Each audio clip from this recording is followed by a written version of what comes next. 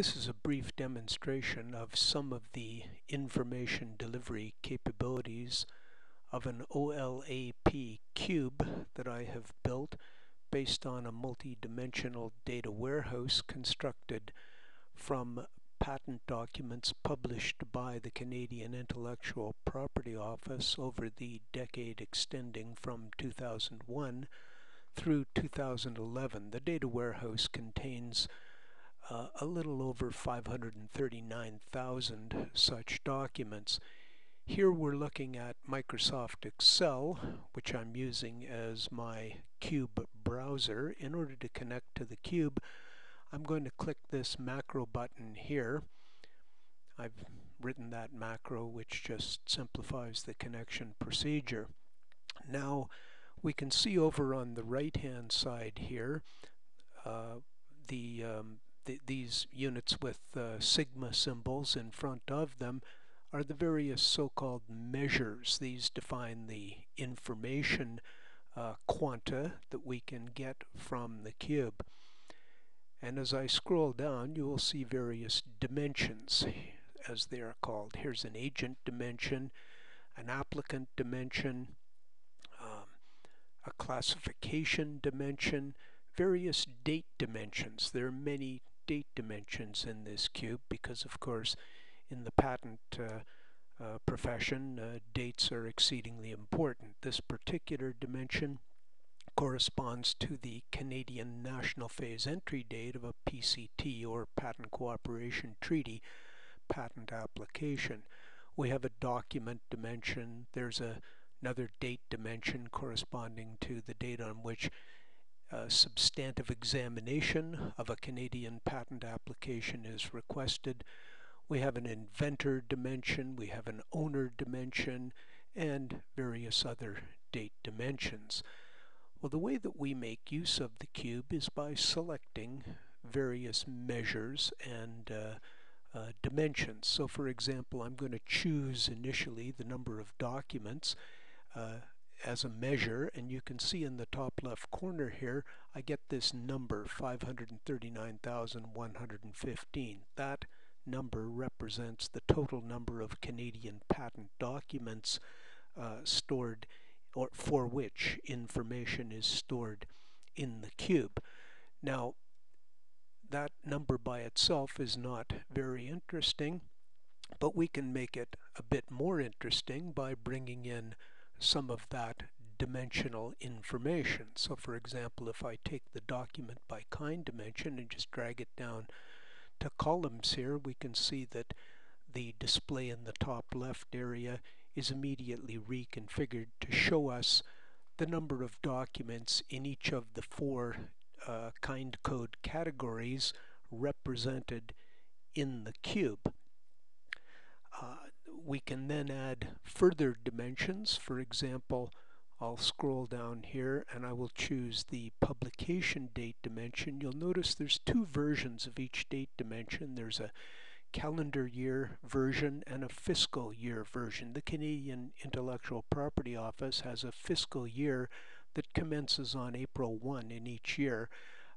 In many cases in this demo, I'm just going to choose the calendar date dimension, but you could easily choose fiscal. You'll notice that as soon as I bring in the publication date dimension, the table, the pivot table displayed by Excel, is immediately reconfigured, giving us a calendar year breakdown for each of the document kind codes. And of course, one of the things that Excel is very good at doing is producing graphs, and that's no exception for information derived from a cube. I can easily bring in a so-called pivot chart just by clicking the pivot chart button. I'll leave it on the default chart type and just click OK. There you immediately have a chart showing you the breakdown of information as we see in the pivot table on the left. Maybe this isn't quite the display of information that you were looking for. Maybe instead of documents by kind code, what you're really interested in is documents by filing type. So I can just drag the kind code document out of the way, dimension out of the way, you'll see the chart and the table immediately reconfigure, and then I'll just grab the document by type dimension, bring it down on columns, and bang, immediately the table and the chart are reconfigured. Now we're looking at documents by filing type, and of course there's two such types. You can either directly file an application in the Canadian Intellectual Property Office, that's a non-PCT case, or you can come into the Canadian national phase via the Patent Cooperation Treaty. And here we see both of those breakdowns in both the pivot chart and the pivot table on the left. We can also add further information here by clicking the Insert Slicer button. I can choose to slice the information further, what I'm going to pick this time. And what we're seeing here again is just the dimensions that I scrolled through on the right hand side of the screen earlier. Let's choose the issue date dimension as our slicer, and I'll pick the calendar year as an example. Takes it a moment to bring up the slicer. Here it is. Initially all calendar years are chosen, but I'm sorry, I've scrolled too far. Maybe we only want to look at, let's say, cases that issued in calendar year 2008. So I'll click that, and you'll see that immediately the chart and the table are reconfigured. Now we're looking only at information pertaining to Canadian patents which issued in calendar year 2008. Or if I wanted 2007, I can click it, or 2006, or maybe I want all three of those years. I'll just hold down the Shift key and click all 3 years, and there they are. We can have, if we wish, multiple slicers. So I'll choose another slicer here, and how about this time let's look at the applicant nationality as a slicer. Here are all the different applicant nationalities. As I scroll through the slicer, you might think, oh, a particular country that you can name is not indicated in the slicer. Well, what you are seeing here, and this is the way that OLAP cubes and multidimensional data warehouses work, only information which actually exists in the cube appears here. So we know, because we see Egypt, that there's at least one case involving an applicant having Egypt as its nationality represented in the cube, so on and so forth. Well, let's pick Canada, and OK. Now you can see that the chart and the pivot table on the left have been reconfigured. We're now seeing only cases involving applicants having Canadian nationality, which issued in any of these 3 years highlighted in this slicer, and they're broken down by PCT and non-PCT. Maybe you'd rather look at Brazil, so I'll just click Brazil here, and there's Brazil. Or maybe you'd rather look at the United States of America. I'll click the USA, and it takes it a moment to think things through, but here's the USA data, again corresponding to what I've chosen on the slicers here. As we go through the demo, please bear in mind that you can use pivot charts and slicers at any point while you're working with a cube. I'll just get rid of the chart, and I'll get rid of these slicers, and we'll carry on with some other aspects of the demo. Let's, for example, go back and get that applicant by nationality dimension, and I'll bring this down to the filter, as it is called, and you can see up here we've got a filter. It's it's remembered that the last thing that we looked at was the United States of America. Well, maybe we don't want to look at the United States of America. I'll just expand that out. Instead, maybe we want to look at, let's try South Korea, which you can see right here. Well, if I expand South Korea, you'll see that now we're seeing all of the entities which are applicants having South Korean nationality and for which there is at least one Canadian patent document represented in the cube. I'll just scroll down here. I'm going to pick LG Electronics, who you may be familiar with, a fairly famous appliance manufacturer. You can see we've got a number of entries for LG Electronics here, and they all look the same or very similar. The reason we have a multiplicity of them has to do with the fact that different address information was provided for each of these in the patent applications presented to the Canadian Intellectual Property Office. Maybe LG changed its address, maybe different agents chose different abbreviations for various components of the address, different formatting, maybe clerical personnel within the CIPO processed or entered the data differently, but in any case, we can choose them all, as you can see here. And when I click OK, bang, there we have the cube immediately reconfigured to show information, this time only pertaining to cases from LG Electronics.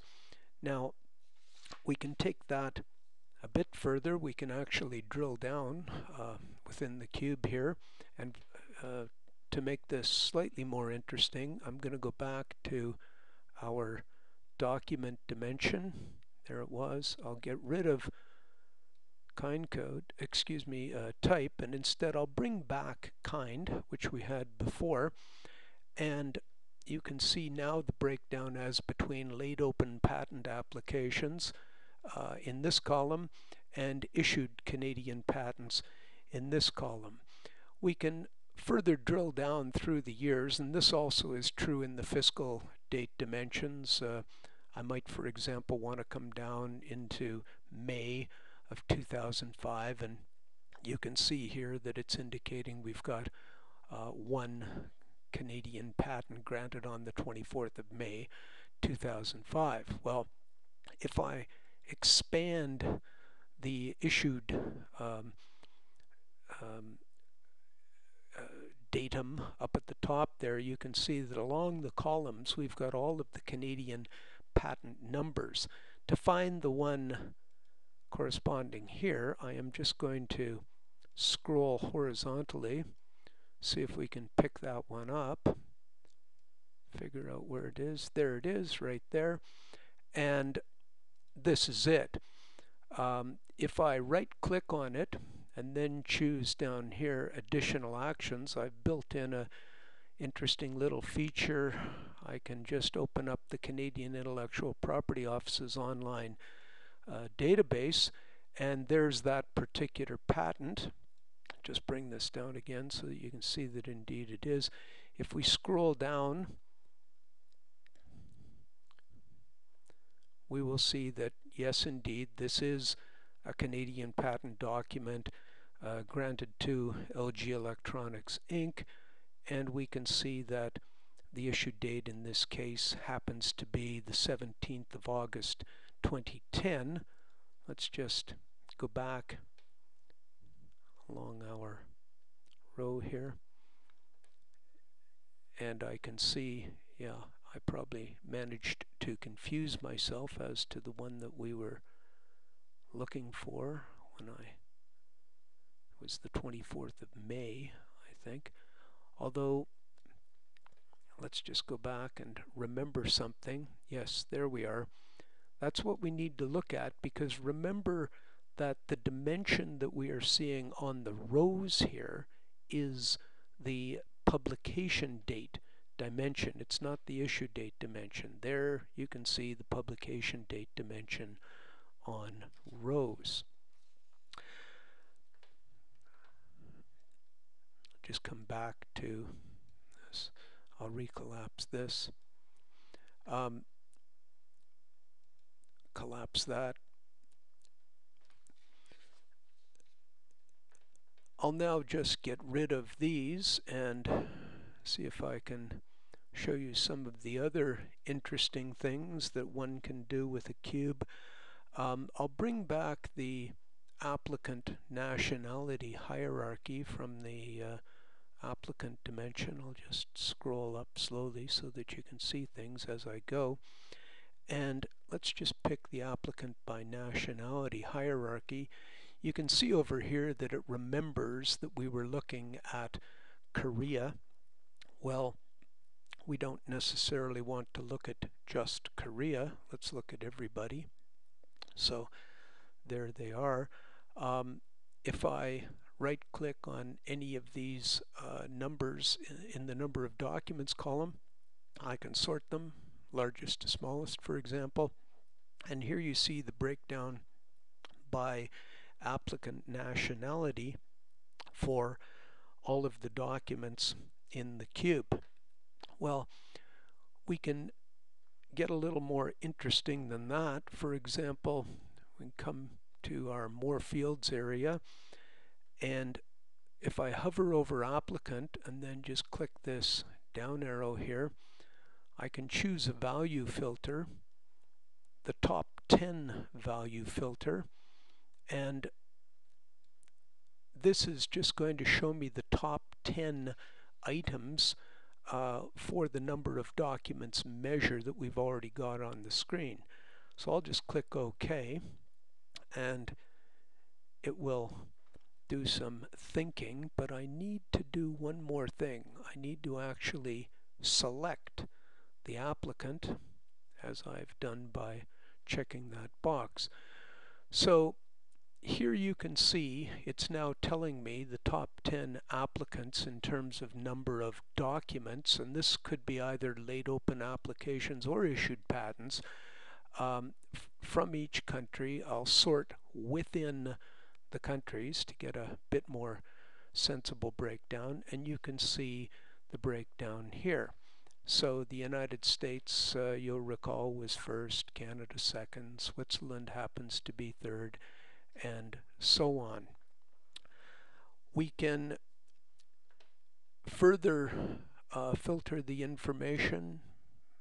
The issue date dimension, for example, might again be interesting here, so I'll just check the box to add the issue date dimension on rows, and it's taking it a moment or two to process.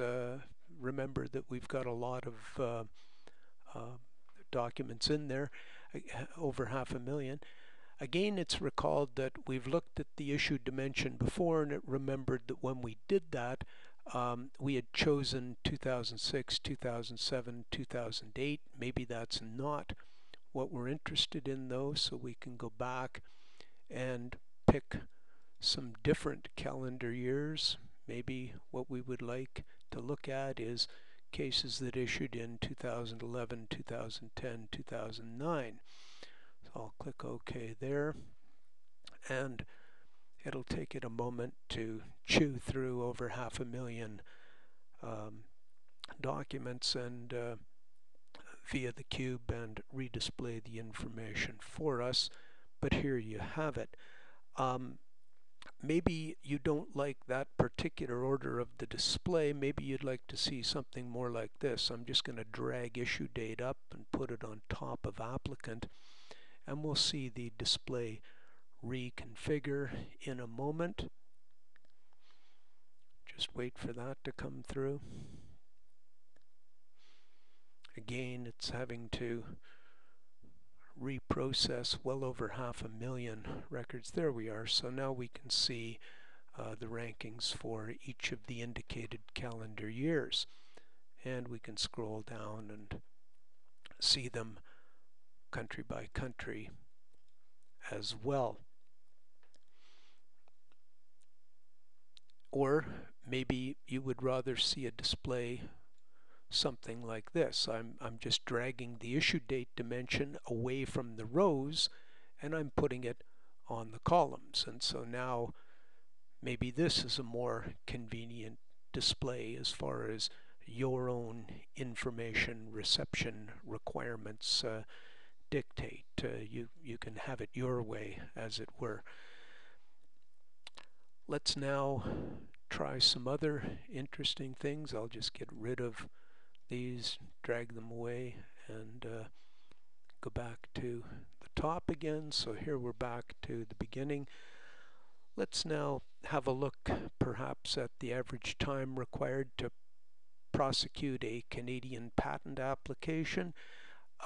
You may know that prosecution of a Canadian application does not begin until the applicant specifically requests substantive examination and pays an examination fee to the Canadian Intellectual Property Office. So it's important to keep that in mind. You don't want to look just at the time between filing and issue. Well, you can if you want, but in the case of this particular measure, and it's right there, average years in prosecution, I'll just check that.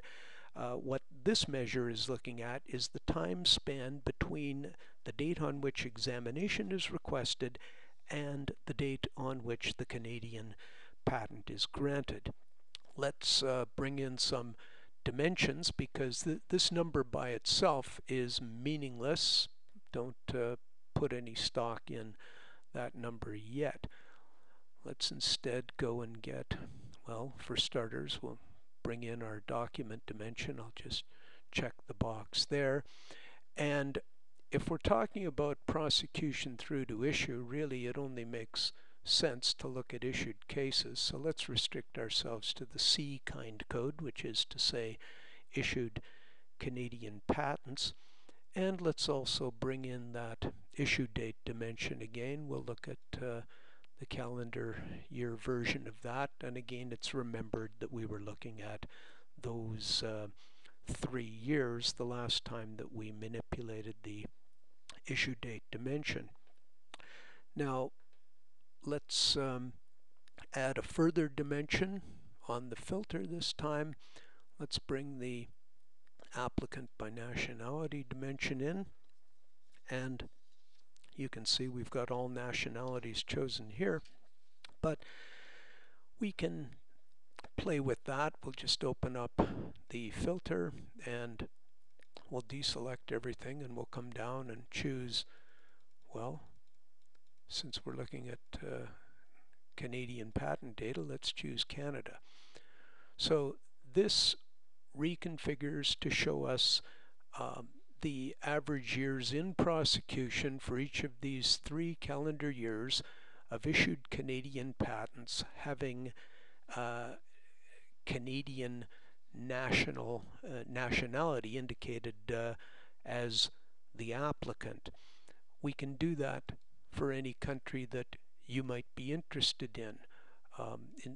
Perhaps instead of Canada, you might be interested in Germany. Well, there's Germany, and the numbers reconfigure. The applicant dimension might not be of interest to you, though. Maybe what you're really interested in, and so I've removed it from the filter just there. Maybe what you'd rather see is a breakdown by IPC classification. So in this particular situation, we're seeing all IPC classifications for the indicated 3 years of issue date of Canadian patents, but we can drill down, and maybe you're only interested in classification level C. Well, if I click that, there you can see the average years in prosecution changes, but of course you can drill down. So how about you're only interested in C09? Well, there you go. And you can drill all the way down through all 5 levels of IPC classification for any of the displayed classifications. So I'll just expand a few of these so that you can see what I mean. Now, as I drill down, you might notice that not all classifications are necessarily displayed. Again, what we are seeing is only the data which is actually represented in the cube. You may have heard of the so-called Toronto Pronto. There are various mechanisms for expediting prosecution of a Canadian patent application. One way is to file a special request together with a $500 fee payable to the Commissioner. And let's see if we can gain some insight into how the Toronto Pronto might be being used. Well, to do that, I'm going to get rid of the classification restriction. I'll just drag it away from the filter, and let's just pick a single year. I'll go down and pick, how about 2010. So we're only looking at calendar year 2010, and let's bring in the applicant dimension. I'll just scroll back up to find that. Here is the applicant dimension. I'll drop that on rows, and we want, right now you can see it's looking at Germany. Well, let's go back and look at Canada. In order to change it, we'll just come back up here. I will deselect all countries, scroll down, pick Canada. So here we are. It's reconfigured to show us the average prosecution time for Canadian patents issued in calendar year, it's 2011 I see that I chose. Well, we can open up the Canada filter here. We can expand Canada, and then I'll just resort that largest to smallest, and here you can see all of the data for individual Canadian applicants, and then you can just scan your eye down the average years in prosecution column here as I'm dragging the mouse to see if you can see any noticeably short years. There's one there. This corresponds to Husky Injection Molding Systems Ltd. 2 years to prosecute. That's not dramatically lower. Maybe if we were to try a different year, let's just see if we can go back to 2010, see how the results pan out for 2010 instead of 2011. And immediately things get reconfigured. Again, we can go down and eyeball the columns here to see if we can see any dramatically low numbers here. Here's 1.3.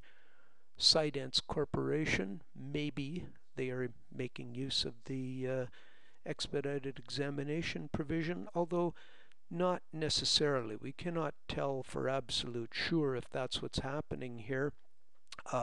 It's possible. There are various explanations that are possible. This applicant might be filing in a class assigned to a SIPO examiner having a relatively low workload compared to examiners assigned to other workloads, and therefore that examiner can handle his or her cases more expeditiously, or possibly the cases are exceptionally well drafted and involve highly novel and inventive subject matter which invites first action allowance. We don't know, but you could check the Canadian Intellectual Property Office's file wrappers to check that out. The point is that the information is here, and it would give you perhaps a head start on where you might want to go to have a look. I will remove those, and we will do maybe one other demo. or maybe one or two. Let's take another look at classifications. Let's just go into the classification dimension, and you can see that I have pre-configured some so-called top counts here. So I can just check top IPC classes and groups, and you can see there they are. I can just sort them largest to smallest, and this of course doesn't come out the correct total. Remember that we have a total of 539,115 documents represented in the cube, but here we're looking at just the top 15 in terms of IPC classification. You may not be able to remember what any of these happen to be. Well, I've built in a feature which lets us quickly check that. I've just right-clicked, for example, on H04L12. So if we come over here, I can look up the IPC group. It'll just go over to WIPO's classification database, and there we are, data switching networks. And you can do that for any level of the IPC classification system, whether it's group, subgroup, class, subclass, etc. All of that will work throughout the cube. You can remember, as I demonstrated earlier, you can display a pivot chart if you decide you'd like to chart this kind of information, that sort of thing, and you can slice it by dropping in date dimensions, applicant, inventor, whatever you might like. One final demonstration here: when the Canadian Intellectual Property Office publishes a document, it includes a so-called process status code. I'll just show you one example of how you might want to make use of that. Here we are back to looking at our documents measure. I'll go find the publication dimension, and I'll just drop that on rows. As we see here, on columns, I'll put in our document dimension again. There it is, document by kind. I'll just drag it down and drop it here. It remembers that the last time we looked at it, I'd restricted it to issued kind codes only. I'll bring back all kind codes. But then now we want to see this process status dimension. So I'll grab that and drop it on the filter. And if I open up the filter and expand it, I'll just drag it out here. These are all of the process status codes which the Canadian Intellectual Property Office has chosen to indicate in the XML documents that it publishes. So the one that I might be interested in here is the so-called dead application process status code. You may know that if a Canadian application goes abandoned for over 1 year, it's impossible to reinstate it. So looking at dead applications can be important depending on what your particular circumstances are. Now, notice this is not telling us when these cases went abandoned. The actual date of abandonment is not provided in the data published by the Canadian Intellectual Property Office. In order to illustrate that factor, what I'm going to do, you can just see that we've got 71,869 documents represented here. I'm just going to get rid of the publication date dimension, and I'll bring back a different dimension. Let's say, for example, the examination request date dimension. Here it is. There you'll notice we've got the exact same number as we saw before with a different date dimension. Again, these are dead cases, but we are not seeing their dates of abandonment. This time we're seeing the distribution by calendar year of their examination request dates. You might notice this interesting uh, row here. Maybe you think that this is an anomaly, calendar year 9999. In working with databases, one often encounters so-called null values, which indicate an absence of data. In constructing the data warehouse on which this cube is based, I arbitrarily assigned 31 December 9999 as a placeholder for null dates. That obviously impossible date tells us that in this particular situation, examination never was requested for any of these 47,000 plus cases. However, that does not necessarily mean that these cases went abandoned for failure to request examination. Since the actual abandonment date is not provided in SIPO's data, it's just not possible to tell via this cube exactly how many cases go dead each year, but we can glean some information. That concludes the demo. I hope it's been of some interest to you.